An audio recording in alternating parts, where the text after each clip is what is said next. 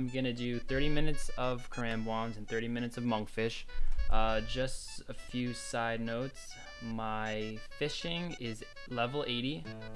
I know it's not that high, but I figured that's pretty good because most people who are going to be doing these methods aren't going to be 99 anyway. You know, they're going to be training fishing, most likely. So I'm going to start the timer and I'm going to do 30 minutes of each. Alrighty.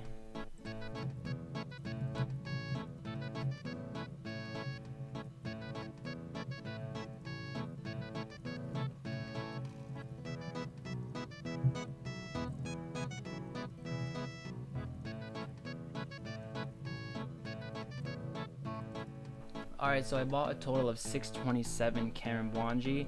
I figured that would be enough to finish the full 30 minutes.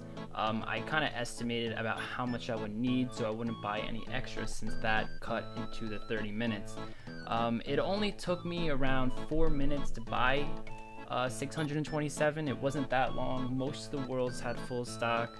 There were a couple that wasn't, but overall it didn't take that long. Now the cool thing about fishing Karambwans is that the fishing location never moves. So when you start an inventory, you just click on the fishing spot and it'll fish a full inventory for you automatically as long as you have enough bait. Alright, so right about now 2 screens should pop up and I'm going to show you the 2 quickest ways to bank while fishing Karambwans.